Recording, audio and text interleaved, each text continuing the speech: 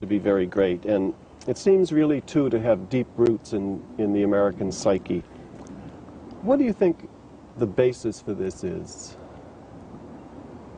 Well, from my perspective, I think it's been a kind of conditioned reflex that's been building up in this country ever since the Bolshevik Revolution in Russia, 1917, 1918.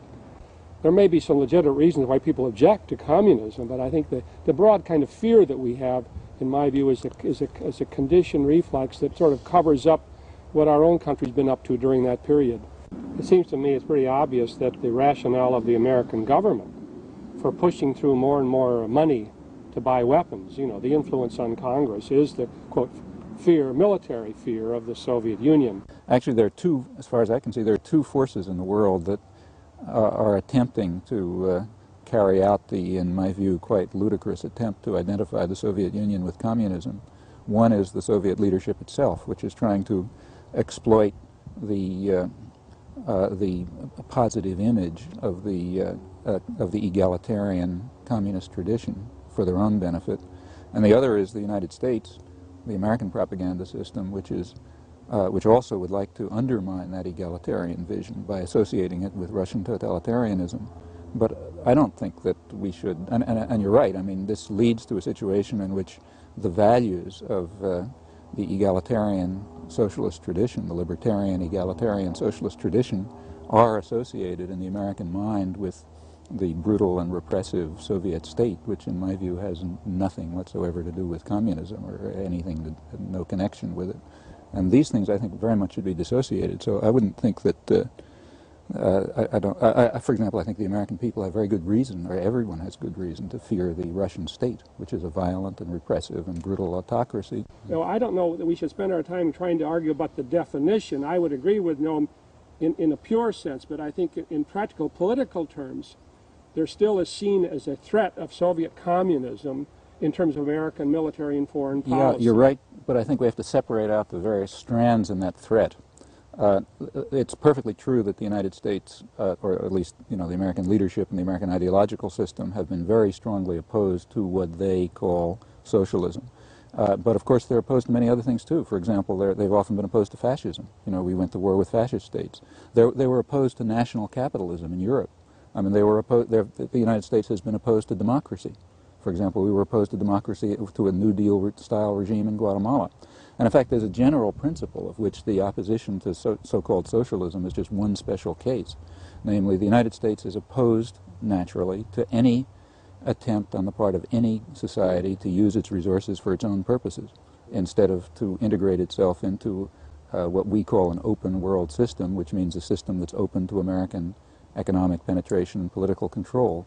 If any society deviates from that, whether it's capitalist, fascist, communist, you know, democratic or whatever, the United States will be opposed to it. It's very handy to use the, quote, Soviet threat, or the phrase communist threat, to cover up the efforts to protect American hegemony everywhere in the world. We got some 2,000 bases all around the world. The Russians have nothing like that. If you came down from Mars, it would be, our country would be seen as the expanding power, but the American mindset is just the opposite of that. We see the Soviet Union, they're the threat out there, and we're sort of just minding our own business. We've brought up now a number of times the question of life in the Soviet Union, repressive society.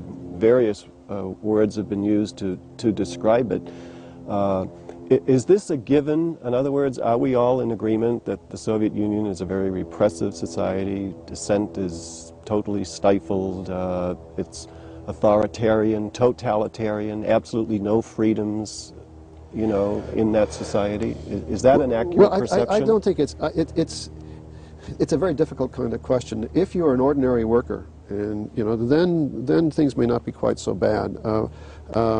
But if you try to go beyond that, you run into a bureaucracy, you will run into all kinds of constraints on what you can do. If you're prepared just to be an ordinary John Doe and not cause too many problems, you may be all right. Because one of the things the Russians do, which is important to them, is to say there are a different set of rights in their country. It's a question of medical rights. Whether the treatment is good or bad has to be judged differently, but at least they espouse that. They say full employment. Right. Now, of course, there are some people who are unemployed. If you're a dissident, you can be unemployed, and then there's no unemployment compensation because by definition there's no unemployment, so what do you need unemployment compensation for? So for you, that can be bad.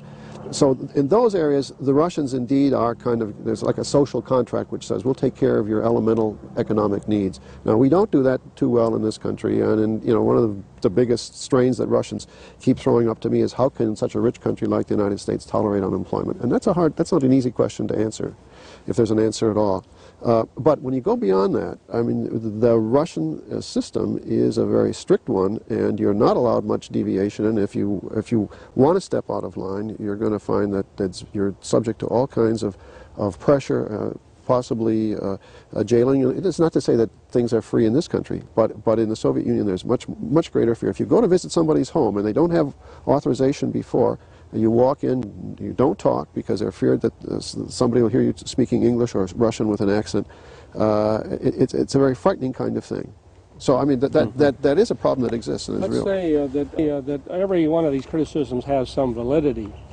From my perspective, the nuclear arms race is just going to make matters worse. I mean, I think there's historical reason for the Soviet Union to be fearful of the West. There was, as I said earlier, there was the counter-revolution in the beginning. Then there was a whole period when we had the atom bomb, they didn't have it, and they felt they were being intimidated.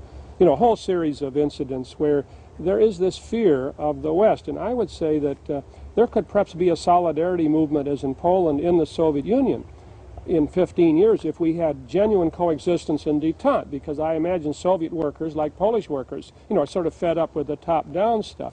So I don't know that we need to argue basically that most Americans would not like to live in the Soviet Union. And maybe you're a black teenager in Detroit out of work, it might look pretty good to be in a place where there's no unemployment and you can go to school without joining the army and so forth. But be that as it may, I would say that what the problem we've run into is the Soviet Union has been on the defensive, that the repression, the possibility of intervention along its frontier, all of that is aggravated by the American initiatives in keeping the arms race going. Because it seems to me the initiative of the arms race has come from the West from the beginning and continues to come from the West. And Mr. Reagan criticizes the Soviet Union for all perhaps the good reasons, but his policies, in my view, are almost calculated to reinforce and aggravate and make the situation worse. Well, I think Russ has distinguished things properly that ought to be distinguished. On the one hand, there's the question of what kind of a society the Soviet Union is. And I think I doubt if either of us would disagree in any serious way with what Marshall just said. It's a highly repressive society which has a kind of social contract that puts a floor under certain kinds of suffering. Okay, that's the kind of society it is. Separate question is what kind of a threat it poses. Those are entirely separate questions. I mean, you could have the most brutal, murderous society internally, which just wouldn't happen to be a threat outside. You could have the freest. In fact, through history, there has been no correlation that I can detect between the internal freedom of a society and its violence and aggression abroad. For example, England was the freest country in the world in the 19th century. And in India, it acted like the Nazis did. The United States is, in my view, the most open, politically speaking, forgetting social issues and so on. It's the most open and freest society in the world, and it also has the most brutal record of violence and aggression in the world. Now, these things are just uncorrelated. Now, if you look at the Soviet Union, it seems to me, yes, it is a repressive, and dissent is suppressed, and in my view, it's a dungeon. It's kind of a dungeon with a certain degree of social services. Now, and it is also a threat. It's a threat to the government. It's a threat to its own population. It's a threat to, in fact, anyone within its reach. But its reach doesn't happen to be very